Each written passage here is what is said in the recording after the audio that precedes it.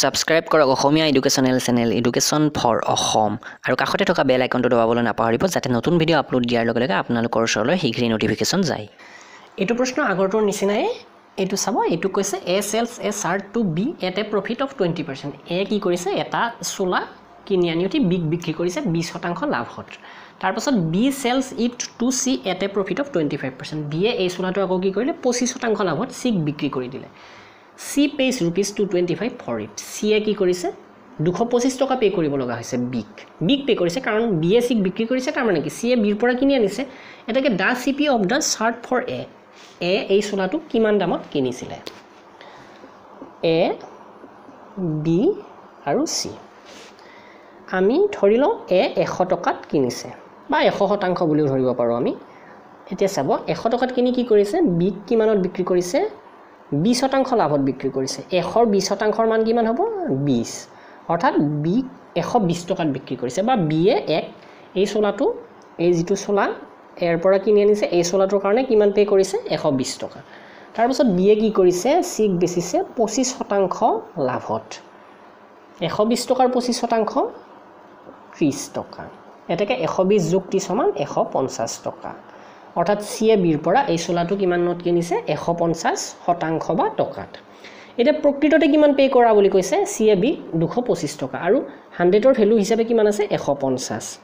অৰ্থাৎ 150% ৰ মান হৈছে 225 এটাকে 1% ৰ মান কিমান পাৰ্সেন্ট বুলি ধৰি ললো 1% ৰ মান হ'ব 225 150 এটাকে 100% যেটো C এ কিনিছে এইটো 100% ৰ ভ্যালু হ'ব 150 225 আৰু 100 সমান এইটো 15 * 10 সমান 150 টকা অৰ্থাৎ এই সোলাটো 150 টকাত কিনি আনিছিলে এটো যথেষ্ট সহজ প্ৰশ্ন আছিল আপোনালোকে ভালদৰে চাই লব প্ৰশ্নটো আৰু নিজে সমাধান কৰিব ৰাফ সেটত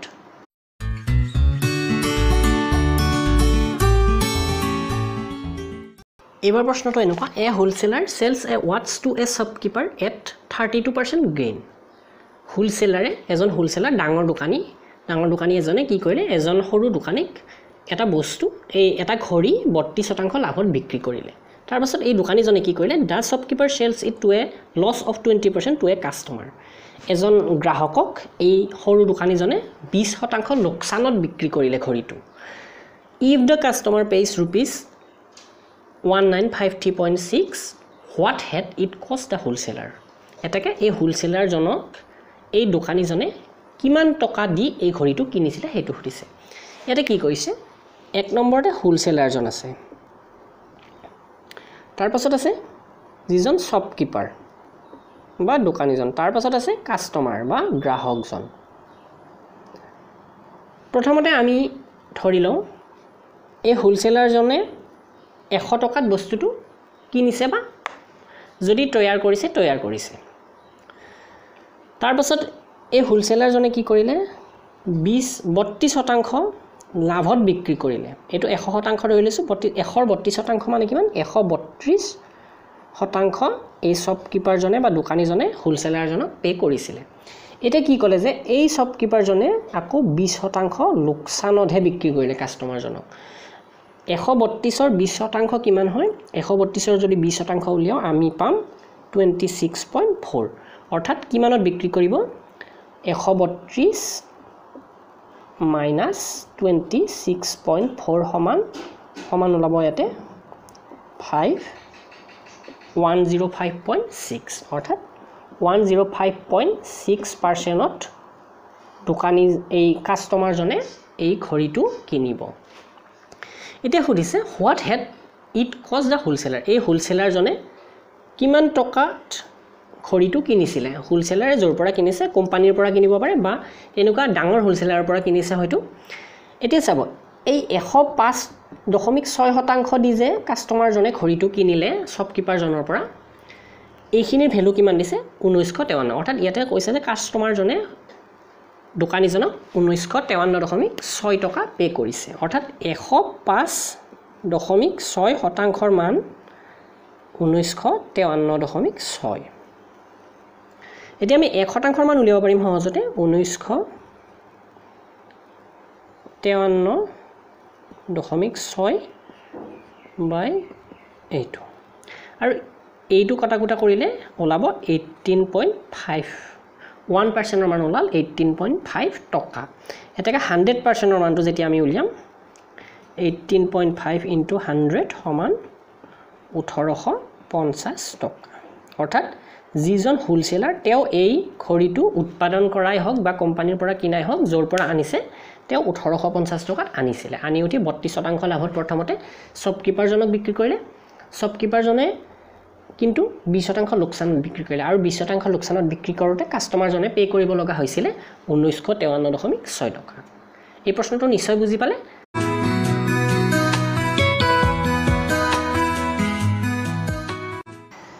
এইটো প্ৰশ্ন চাব এইটো কৈছে a mobile seller sold a mobile at a loss of 25% had he sold it for rupees 100 more he would have gained 1/2% in order to gain 1/2% he should sell it for এজন mobile বিক্ৰেতাই কি কৰিলে এটা mobile বিক্ৰী কৰিলে 2.5% লছত কৈছে যে যদি মোবাইলটো বিক্ৰী কৰতে 100 টকা বেছি দাম ললে হেতেন 2.5% সোল কৰতে জিমানত বেছিছে সেইখিনিতকৈ 100 টকা বেছি ললে হেতেন তেতিয়া হলে তেওঁৰ লাভ হল হেতেন 7.5% ইন অৰ্ডাৰ টু গেইন মানে যদি এই মোবাইল বিক্ৰেতাজনে 12.5% লাভ কৰিব লাগে তেনে হলে কিমান টকাত মোবাইলটো বিক্ৰী কৰিব লাগিব আৰু ইয়াতে চাৰিটা অপচন দিয়া আছে এতিয়া চাব এই প্ৰশ্নটো আমি সমাধান কৰিম প্ৰথমতে মোবাইলটো 100% দামত কিনি আনিছে যেটো কোৱা হ'ব কোষ্ট প্ৰাইস দোকানীজনে মোবাইলৰ বিক্ৰেতাজনে 100% দামত কিনি আনিছে কি কৰিলে তেও লাভ কৰাৰ ঠাইত প্ৰথমতে 2.5% লছ কৰিলে অৰ্থাৎ কিমানত বিক্ৰী কৰিলে 97.5% ত মোবাইলটো বিক্ৰী কৰিলে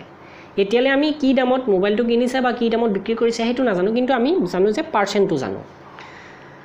কৈছে যে এই যে 97.5% ত মোবাইলটো বিক্ৰী কৰিলে এই দামত বিক্ৰী নকৰি ইয়াৰ লগত যদি 100 টকা বেছিকে ললে হেতেন যাক বিক্ৰী কৰিছে তাৰ পৰা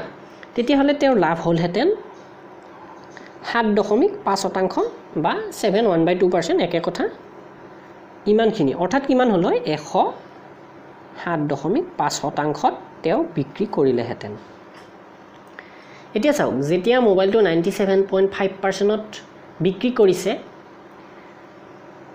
তাৰ পৰা 100 টকা যদি বেছিকৈ যোগ দিলো হেতেন এটো পাৰ্চেন্ট আছে আৰু এটো টকাত আছে তেতিয়া কিমান হল হেতেন 107.5 এটোৰ যেটো ডিফাৰেন্স 97.5 ৰ পৰা 107.5% ৰ ডিফাৰেন্স পইচাৰত দিছে 100 টকা আৰু যেটো পাৰ্চেন্টেজ ভ্যালু হয়তো কিমান 97.5 ৰ পৰা 107.5 লৈ 10% আমি পাই গলো এটাকে যেটো মেইন পইণ্ট 10% ৰ মান হৈছে 100 টকা 1% ৰ মান কিমান হ'ব 10 টকা এটাকে 100% ৰ মান কিমান হ'ব 1000 টকা অৰ্থাৎ আমি যেটো আমাৰ এই মোবাইলটোৰ বিক্ৰেতাজনে মোবাইলটো কিনি আনিছিলে সেই দামটো অৰ্থাৎ কোষ্ট প্ৰাইসটো পাই গলো 1000 টকা এতিয়া কি কৈছে 12.5 টকা 12% যদি লাভ কৰিব লাগে তেনে হলে কি কৰিব 100% ৰ ভ্যালু ইমান বা 1% ৰ ভ্যালু যদি 10 টকা এটাকে 112.5% ৰ ভ্যালু কিমান 10 ৰ লগত 112.5 পূৰণ কৰি দিলো এটো ওলাব 1125 টকা অৰ্থাৎ তেও 1125 টকাত যদি মোবাইলটো বিক্ৰী কৰে তেনে হলে তেও 12.5% লাভ হ'ব তো এটো প্ৰশ্ন যথেষ্ট সহজ আছিল এনেকুৱা প্ৰশ্নবোৰ যদি বেছিকৈ আপোনালোকে সমাধান কৰে তেনে হলে সহজতে এক্সামত কৰিব পাৰিব আৰু ইয়াৰ কাৰণে বেলেগ শৰ্টকাট বিচাৰি থকাৰ প্ৰয়োজন নাই সেইবোৰ যদি আপোনালোকে বিচাৰে কি হ'ব শৰ্টকাট ইমানেই আছে যে আপোনালোকে শৰ্টকাট মুখস্থ কৰোতে আসল প্ৰশ্নবোৰ কৰিবই নহব হেকাৰণে যেটো ট্ৰেডিশনাল মেথড আছে বা অকনমান এটা সহজ মেথড আছে হেনুকা ধৰণৰ মেথডবোৰ যেটো মেথড প্ৰত্যেকতে খায় কিন্তু শৰ্টকাটবোৰ কি হয় এটা প্ৰশ্নৰ কাৰণে এটাহে শৰ্টকাট থাকিব তেনেকৈ কি লাভ হ'ব হেকাৰণে বেছি শৰ্টকাট বিচাৰ প্ৰয়োজন নাই এনেদৰে ট্ৰেডিশনাল মেথডত আপোনালোকে সমাধান কৰিব শিকক কনসেপ্টবোৰ ভালদৰে ক্লিয়াৰ হ'ব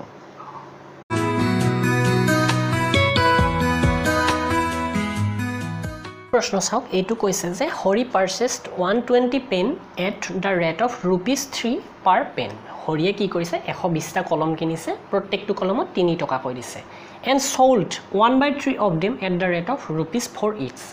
আৰু বিক্ৰী কৰিছে 3 ভাগৰ এক অংশ 120 টাৰ 3 ভাগৰ এক অংশ কলম বিক্ৰী কৰিলে বা পেন বিক্ৰী কৰিলে প্ৰত্যেকটো 4 টকা কৈ তাৰ পাছত কৈছে যে হাফ অফ দেম অৰ্থাৎ 120 ৰ আধাখিনি কি কৰিলে এট দা ৰেট অফ ₹5 ইচ 5 টকা কৈ বিক্ৰী কৰিছে এটা কলমত যিখিনি 120ৰ আধা and the rest at the কষ্ট প্ৰাইচ আৰু যিখিনি বাকী ৰ'ল 1/3 আৰু আধা যোৱাৰ পিছত বিক্ৰী কৰাৰ পিছত সেইখিনি কষ্ট প্ৰাইজতে অৰ্থাৎ 3 টকাতে বিক্ৰী কৰিলে ফাইন হৰিছ প্ৰফিট পাৰ্চেণ্ট এতিয়া চাব 1 নম্বৰতে আমাক কি কৈছে প্ৰথমতে আছে পেন কেইটা কলম 120টা এটো প্ৰাইস পাৰ পেন 120টা কলম কেই টকা কৈ কিনিছে প্ৰত্যেক কলমত 3 টকা কৈ এটাকে কষ্ট প্ৰাইস বা টোটাল কিমান হৈছে টোটাল হৈছে 120 * 3 সমান 360 টকা অৰ্থাৎ 120টা কলম কিমানত কিনি আনিলে 360 টকাত কিনি আনিলে এতিয়া চাব প্ৰথম 1/3 3 ভাগৰ 1 অংশ কলম বিক্ৰী কৰিছে 120ৰ 3 ভাগৰ 1 অংশ কিমান 3 যেতিয়া ইয়াতে কৰিম 40 অৰ্থাৎ 40টা কলম কেই টকা কৈ বিক্ৰী কৰিলে এটা কলমত 4 টকা কৈ বিক্ৰী কৰিলে কিমান পাব 4 4 গুণ 16 সমান 160 টকাত এই 40টা কলম বিক্ৰী কৰিলে তাৰ পাছত আধা অংশ হাফ অফ দেম অৰ্থাৎ 120ৰ আধা কিমান 120ৰ আধা হৈছে 60টা অৰ্থাৎ 60টা কলম বিক্ৰী কৰিলে প্ৰতিটো কলমত 5 টকা কৈ এটাকে কিমান পালে 60টা কলমত 5 টকা কৈ এটাত বিক্ৰী কৰিলে 300 টকা পালে তাৰ পাছত কৈছে যে দা ৰেষ্ট এট দা কষ্ট প্ৰাইস 40টা আৰু 60টা কলম বিক্ৰী কৰাৰ পিছত কেইটা কলম ৰৈছে 120ৰ 20টা কলম ৰৈছে এই 20টা কলম কষ্ট প্ৰাইজতে বিক্ৰী কৰিছে অৰ্থাৎ কষ্ট প্ৰাইস কিমান আছিল এটা কলমত 3 টকা আছিল 320 সমান 60 টকাত বিক্ৰী কৰিলে বাকি কেইটা টোটাল কেই টকা পালে এখিনি আছিল কিনা ওপৰখিনি কিনা দাম আছিল বা 120টা কলম কিনিছিল আৰু তলৰখিনি যিখিনি বিক্ৰী কৰিছে সেইখিনি 160 300 যোগ 60 সমান 0 2 আৰু 5 520 টকা টোটাল হৰিয়ে পালে এতিয়া আমাৰ লাভ হল 520ৰ পৰা 360 বিয়োগ কৰি দিলে পাম আমি আমাৰ এইটো 520ৰ পৰা 360 বিয়োগ কৰিলে লাভ হ'ব 160 টকা 320 টকাত কিনি আনিছিলে আৰু 520 টকাত বেচিছে অৰ্থাৎ কিমান লাভ হৈছে 160 টকা কিনা দাম কিমান আছিল কিনা দাম আছিল 360 টকা আৰু যিখিনি লাভ হৈছে সেইখিনি হৈছে 160 ইনটু 100 আমি এইখিনি কটা গুটা কৰিলে টোটাল যেটো পাম হেতু হ'ব 44/9% অৰ্থাৎ 4/9% হৰিৰ লাভ হৈছে এদৰে আমি সহজভাৱে এই প্ৰশ্নবোৰ কৰিব পাৰো যদি বুজি পোৱাত অসুবিধা হৈছে ভিডিওটো এবাৰ ৰিপিট কৰিব তেতিয়াহলে আপোনালোকৰ কনসেপ্টটো ক্লিয়াৰ হ'ব আৰু পাৰিলে আপোনালোকে ৰাফ সেটত এইটো এবাৰ সমাধান কৰিবলৈ যত্ন কৰক